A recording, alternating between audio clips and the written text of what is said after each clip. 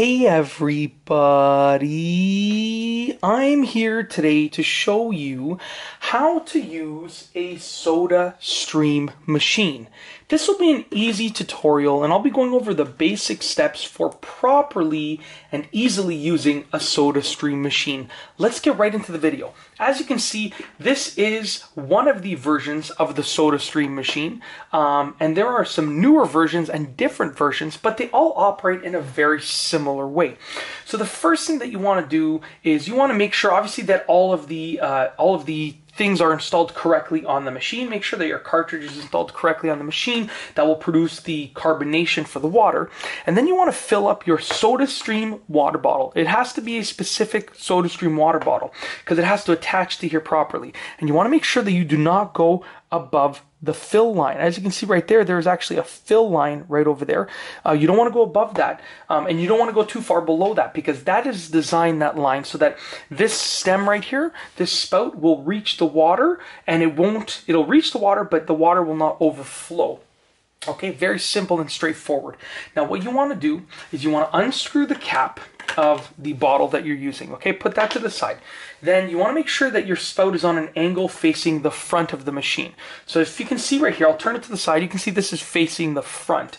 Okay, and that means that it's sort of ready to go, but not locked in place for carbonation. Now you want to take your water bottle, okay, insert the spout inside of the water bottle, and twist the water bottle in place. Now hold it carefully, because if you let go thinking that you're twisting it, it might just fall. You want to make sure that it's twisted in place nicely, okay, so it is nice and secure on there. And then I've just kind of shown you the next step. You want to let it go down. And now that it's sort of straight down, and the spout isn't out, it's straight down, it's ready for action, okay?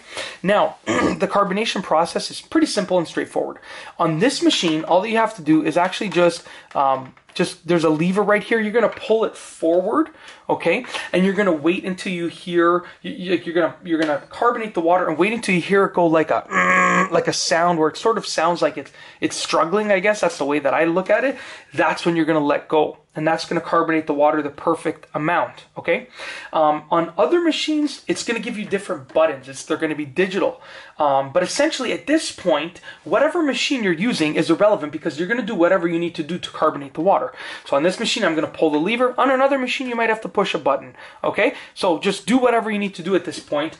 And if it's automatic, you're just going to push the button and wait. And if it's manual like this, you're going to carbonate until you hear it sort of make that sound and then stop. You don't want to over-carbonate. You don't want to over-pressurize the bottle. So check this out, okay? Just listen closely. So I carbonated it. I didn't hear the sound yet. I released it because I wanted to make sure that you're listening for the sound. Okay, I'm going to try one more time. That's it. That's the sound. Okay, you heard that? That's the sound. Now what you're going to do is release it.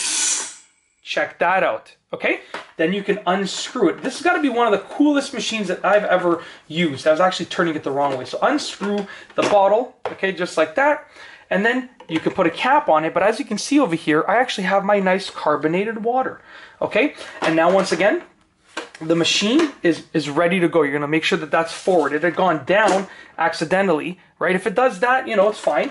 Make sure that it's forward. You want to leave it in the forward position, at least on this machine. But the vast majority of the machines are going to have like a ready, and then like a ready for action,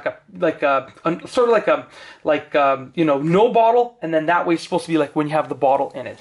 But that's it. I have my nice carbonated water ready to go, and I truly hope that you've enjoyed this video tutorial. If you like this video, please be sure to give it a thumbs up. Let me know what you think down below as a comment, and of course, be sure to subscribe for more great videos just like this one. And that's all I have for you today. Thanks for watching.